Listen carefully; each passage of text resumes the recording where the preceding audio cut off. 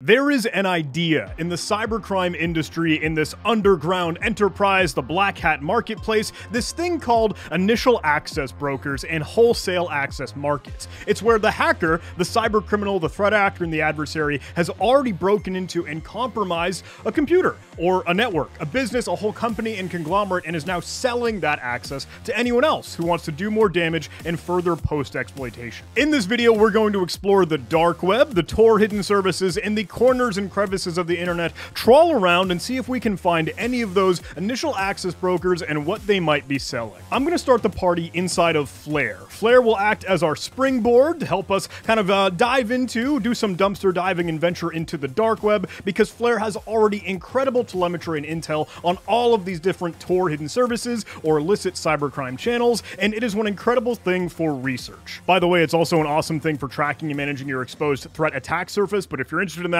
link in the video description. We'll get started by moving into the events tab, and this will show all of the information that's being tracked inside of my personal tenant, all the identifiers that I might set up for myself. Currently, I just have it configured to look for my name, my identity, who I am, and see if there are any occurrences across the dark web or illicit cybercrime channels. Looks like there's some weird stuff. Oh yeah, cool. The Jacuzzi's already mentioned me bringing the Skid Army. Thank you everyone for trolling them or just bombarding them with nonsense. Context for that, if you haven't seen it, go check out the last video. So let's toggle this into global, and then let's go ahead and start to search for what we think is interesting along the realm of wholesale access markets or initial access brokers. We can toggle what we might be interested in or specifically where it's coming from. So some of the illicit networks or the open web and the ClearNet, whether that's on like Pastebin or any other site, social media, source code on GitHub, maybe buckets for Amazon AWS 3 stuff. We can toggle that off, leak credentials, lookalike domains. Let's just look inside of like Tor or Onion, cybercrime forums maybe, or marketplaces where they might be selling. We don't need to go into Telegram this time. Ransom leaks or infected devices. No, let's just look on Tor for some cybercrime stuff. And let's actually bring this back a little bit because I don't want to end up showcasing any real current breaches or incidents. That would not be, I don't know, what's the word for that? Polite? Courteous? Humane. So let's say beginning of this year, maybe anytime from March to May. How about that? Okay, so we haven't searched for anything yet, but before we do, I want to turn down the severity to kind of narrow the scope here. We'll start with a little bit of a small funnel and then expand that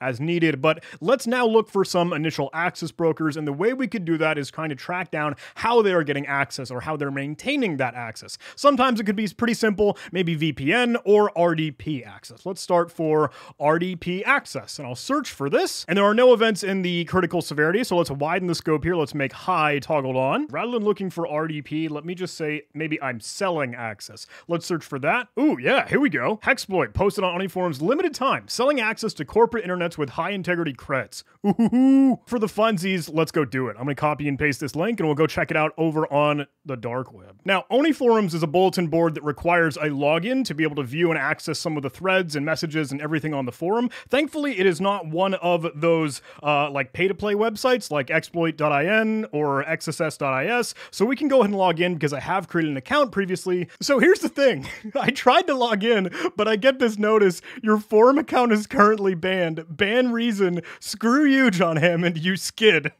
They're mad at me. Ban will be lifted never. Oh, the internet is a beautiful place. Let's just go ahead and register a new account.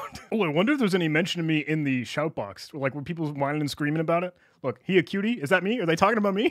All right, we are logged back in. We got another account set up, and maybe we can go see if they're screaming about this in any other places. That'd be fun. But let's get back to that thread for the initial access broker. Let me copy and paste the link here. All right, for a limited time only, Hexploit is selling access to corporate internets with high integrity creds. It says, hey y'all, I don't really have a lot of time for my usual ransomware operations. I have a few corporate backdoors that might make for a sweet payoff if used correctly, so I'm gonna sell them here. I'm selling remote access to enterprise computers joined via Active Directory that are part of small to medium businesses. Perfect for ransomware campaigns or anything similar. Access you'll get will probably be administrator or local service or similar, which can be escalated to admin whenever you need. Couple of negotiable prices here. Okay, some smaller businesses, about 500 internal users or potential employees, $500. That's like cheap. Medium businesses, 3,000 users, 800, 20,000 users is $2,000. That's so cheap. These are a high-ranking law school in the United Kingdom and a US ball bearing manufacturer.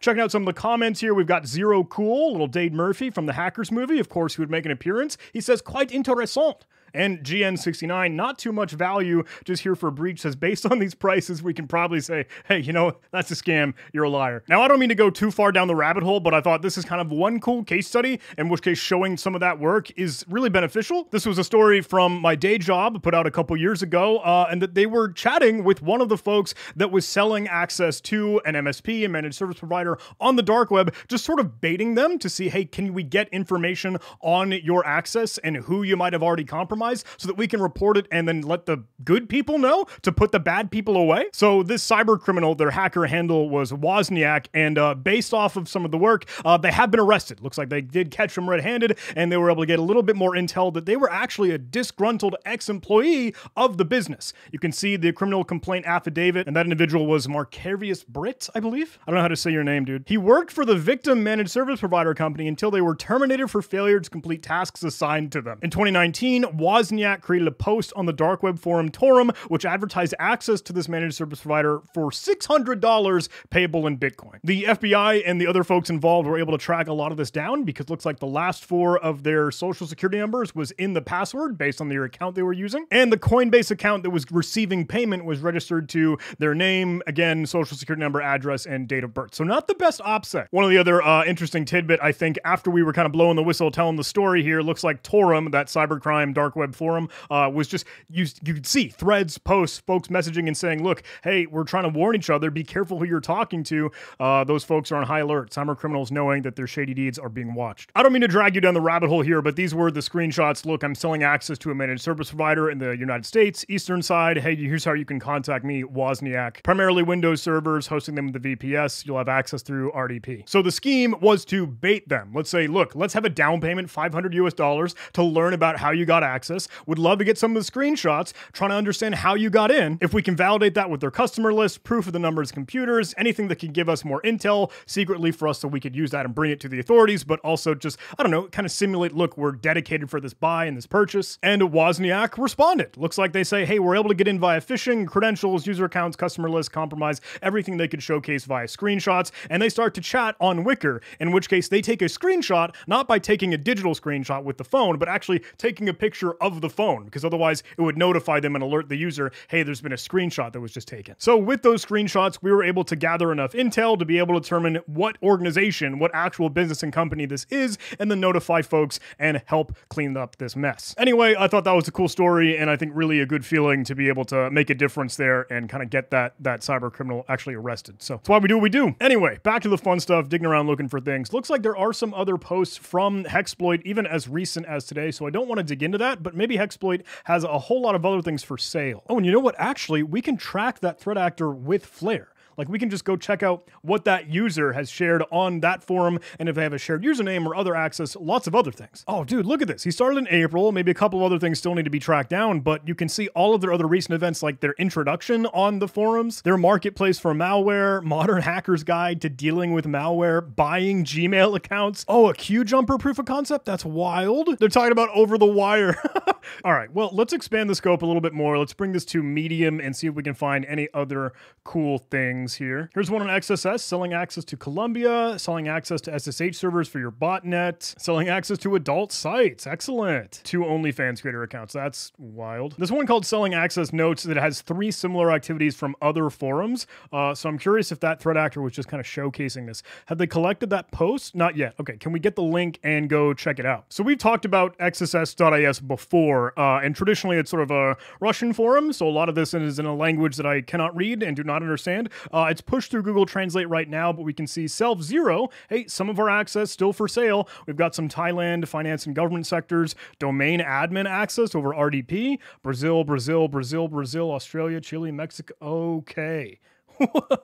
This still feels like really cheap. Like, I'm not a cyber criminal, so like I don't know what the bar is, but this guy hasn't gotten any hits. He hasn't made a sale. Doesn't look like anyone else has responded to that threat. Let's take a look at the other one. I'm selling access to SSH servers for your botnet.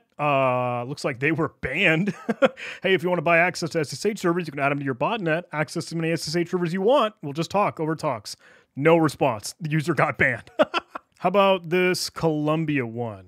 Name, oh shoot, okay, that is like the name of the company or Access. Let's blur that out. Revenue 15 to 25 million yearly, local admin privileges, Access is a full shell. Compromised servers Kafka, breach includes FTP server, MySQL database full of the employees' info and passwords. Hit me up on Telegram. Okay.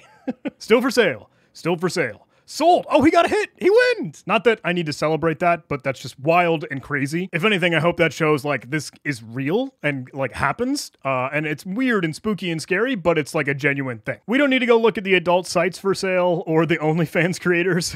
Selling access from everywhere. Oh, that's on exploit.in. I don't have that one. Hey, if any of you listening in have a maybe a spare, I don't know, exploit.in account that you might be willing to share for research, you know, I'm not saying anything, but I'm just saying I'm not saying anything. You know, what is this? Ukraine selling on Dread? That one might be a little too, I don't know. I don't think I want to touch that one. I'm not going to touch that one. Selling access to private Tor trackers, selling access to the best botnets right now. New cyber criminals are selling access to Chinese surveillance cameras, selling access to payment services and shops. Oh, they were banned and I haven't translated this yet. Oh, they actually wrote it in English just as well, just after the Russian part. Price is negotiable. Contact me via DMs and then Jabber talks. There is no Telegram. Okay. This is like fleshed out. This is hardcore. Oh, these are all the organizations that they have and are selling access to. A lot of these. No hits, no responses. Selling Argentina Navy mail access. What? Oh, it's on Breached. That one's still dead. Yeah, okay. Hey, kids, here's your reminder. Cybercrime's illegal. Don't do it. You're going to go to jail and have a lot of really people, you know, doing that, tracking things down. Don't forget, there's your reminder. Just don't do it. Don't be a cyber criminal.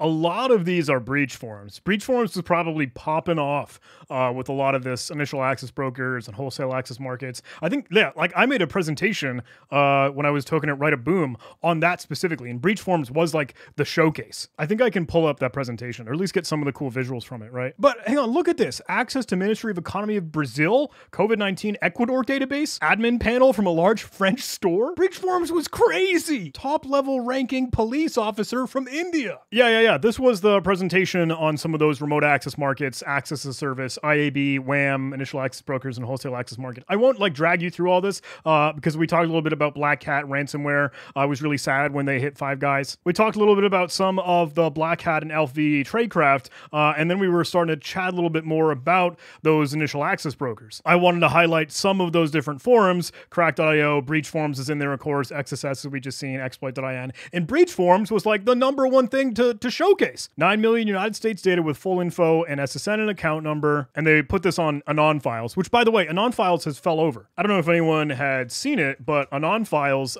they posted on their domain, hey, you know what? This has been a little bit too much for us. Trying endlessly for 2 years to run a file sharing site with anonymity, it's just too much. We can't handle the extreme volume of people abusing it and the headaches it's created for everyone. Maybe from an onlooker, it's hard to understand, but tens of millions of people upload petabytes, and it's just too much. Anon Files threw in the towel. This cannot continue. Domain for sale.